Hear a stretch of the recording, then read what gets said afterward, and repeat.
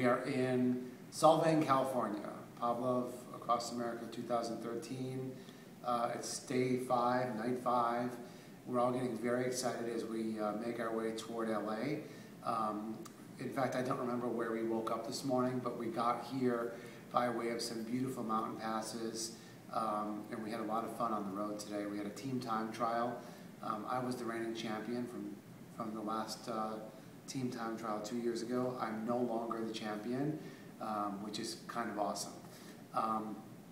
Our dedication tonight is to a very special little boy who I never got to meet, but by way of his uncle, my friend Jim Lehman, got to know him very well. His name is Quinn. He was from Seattle, and he was diagnosed with retinoblastoma, which is cancer of the eye. He was born deaf, and the cancer took away his eyesight. So this little boy was in a zone that where both of these senses had been taken away from him. Jim is a past Pablove Across America rider. I met Jim in 2006 or 2007 in this very room where we're sitting at the hotel, the Marriott in Buellton, California.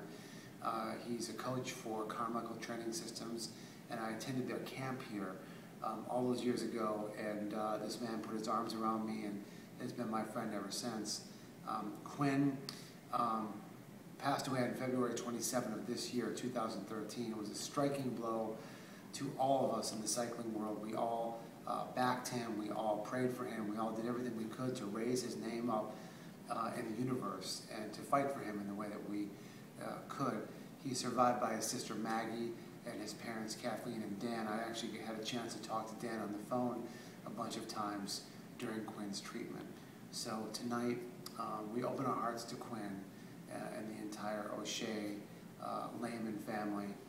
Jim, we miss you, and we're definitely going to keep Quinn in our hearts tomorrow as we descend into Santa Barbara and over to Oxnard. Our fact of the day is that the incidence of invasive pediatric cancers is up 29% in the past 20 years. It's pretty striking. I don't need to really say much more about it. If something in the economic world was up 29% in the past 20 years, we'd be pretty psyched about it. In the case of cancer, we want to invert that excitement and get the number to go down. Today, our call to action is simply, if you care to support research on rare, invasive childhood cancers, please visit our website, pablove.org, and click the donate button. So from Solvang, California, I wish you and your family a good